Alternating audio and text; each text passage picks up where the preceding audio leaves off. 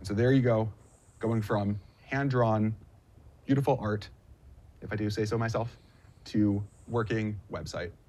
Hello everybody, welcome back to another AI video. In this one, I want to talk to you about the GPT-4 live stream today.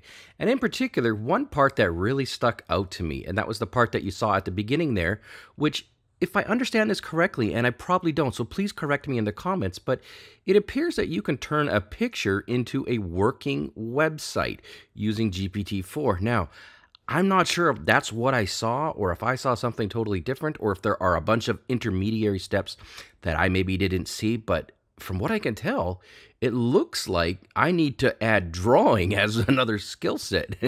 I need to become a good drawer. I draw like a 4-year-old. So again, I don't know what the heck I just saw there, but please guide me in a direction. I'm gonna put the whole video of this part in there. It's like a minute and a half long or something like that. That'll come at the end of this. But I mean, for me, my feedback is it looks a little bit gimmicky, and I don't see this as an actual use case, but I could see a case where maybe, someone created a landing page for a startup or a new business, and you drew it out and then take a picture and then put it in the GPT-4 and off you go. I don't know. But please leave your thoughts on this. Let me know what you think about this. Did I see what I think I just saw here, or what? I read the Twitter posts and I read all sorts of comments on Twitter and stuff.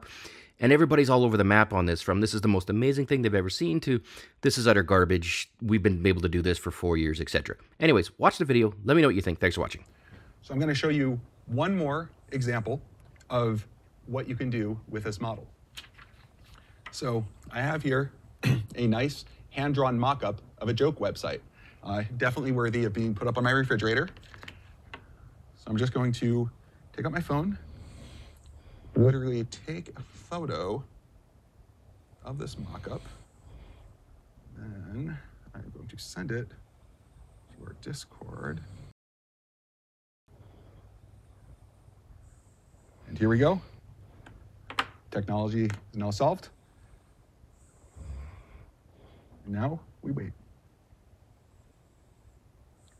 So the thing that's amazing in my mind is that what's going on here is we're talking to a neural network.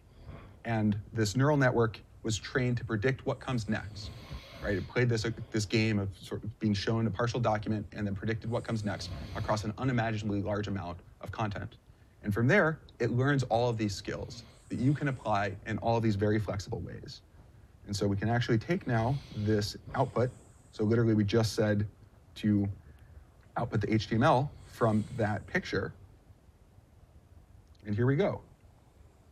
Actual working JavaScript, filled in the jokes. For comparison, this was the original of our mockup. And so there you go, going from hand-drawn, beautiful art, if I do say so myself, to working website.